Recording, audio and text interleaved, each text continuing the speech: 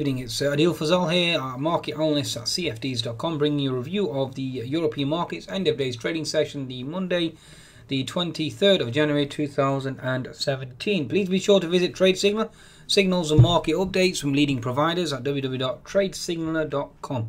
Okay, now in terms of the actual market movements, let's just bring up the stats for you folks. Let's see exactly where we stand. In terms of the European session, certainly mixed, to say the least.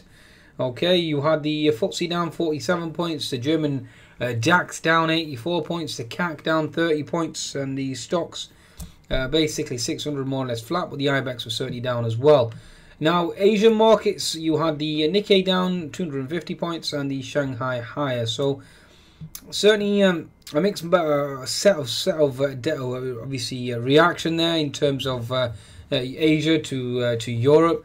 Now the European market is certainly under pressure due to number one, currency movements, given the fact that Mr. Trump is very protectionist. Obviously sent the dollar lower, okay, based on obviously growth fears and trade fears, etc. Given his rhetoric, fiery rhetoric, okay, he's actually cancelled the TPP as well. And that certainly doesn't bode well for the Aussie or the Kiwi going forward in terms of growth. Now, oil prices certainly under pressure as well, with rig counts certainly increasing in the US, and also the potential oil supply data or the oil supply situation in terms of Iraq, arguing for a long-term objective.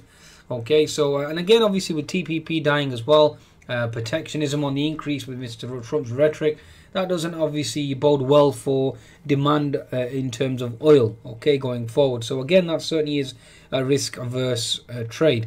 Now, number one, the FX. So we had the Euro USD breaking through the 107 barrier. Okay, we've had the GBP USD almost touching the 1.25 barrier, and therefore hurting exports. Okay, so a weaker dollar is obviously resulting in the GBP USD and the Euro USD moving higher, and thereby European equities certainly have been hurt due to that. Okay, then the other factor we had in terms of economic data as well, the economic data for today, we had consumer confidence data weaker than expected for Europe itself. German inflation forecast to rise to 2%, certainly doesn't bode well. And again, like I said, it's all about Mr. Trump. His fiery speech on Friday in the inauguration certainly triggered off this potential whirlwind sell order, okay, and you are looking at weaker equities, okay. Okie dokie. Now, in terms of technicals, let's see exactly what the technical picture is, given the fact that the fundamentals certainly remain bearish. The German DAX, okay, so German DAX on a daily chart, we certainly are holding the resistance at 11,640, 11,650, okay. 60-minute chart at the moment certainly has flush going into the close.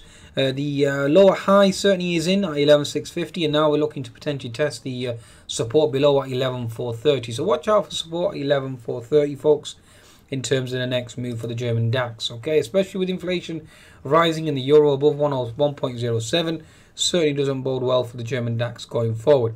In terms of the French CAC, same sort of philosophy here, folks, okay. Daily chart at the moment certainly remains vulnerable. There is some support in this region at present, but that can certainly break at any time too. 60-minute chart, at the moment you have this HNS formation, so just be wary of that. You do have an unfilled gap below as well at 4770, so certainly a possibility of being closed.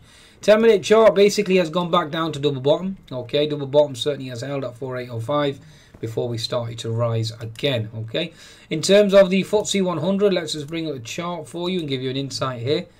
Okay, so the FTSE daily chart at the moment certainly wants to close the gap at 7,120. We did actually hit a pivot low at 7,130. Whether or not that's a low is still debatable. 60-minute chart certainly has a bear flag formation. Again, like I said, that unfilled gap is open at 7,116, and we certainly need to close that immediately. Okay, 10-minute chart certainly has held double bottom at 7,130. Okay, looking to potentially short and looking for that 7,116 level. Okay, so that certainly is a summation of the FTSE.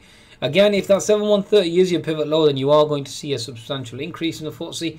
But sterling strength certainly will deny that, just bear that in mind. The daily chart certainly piercing through, closing that potential resistance level. Okay, so again, the 4-hour chart and sterling certainly demonstrates the stellar rally that we've seen thus far. up to that 1.25 handle. Now there is resistance coming up to and up and around that 1.2510, so watch out for resistance. If the sterling starts to move lower, then that certainly will help FTSE to a large extent. Okay, and again the focus remains on Mr. Trump as well and his antics. Okay, he could certainly trigger a sell-off at any time, so just be wary of that and always keep your stops in place. Okay, so again, FTSE, my target at the moment, I'm currently short, looking for that 7116 gap to hold to actually close, and then we'll sort of have to reassess and see where we go from there. At present, it certainly is currency weakness with cable and the euro higher, hurting exports in the eurozone.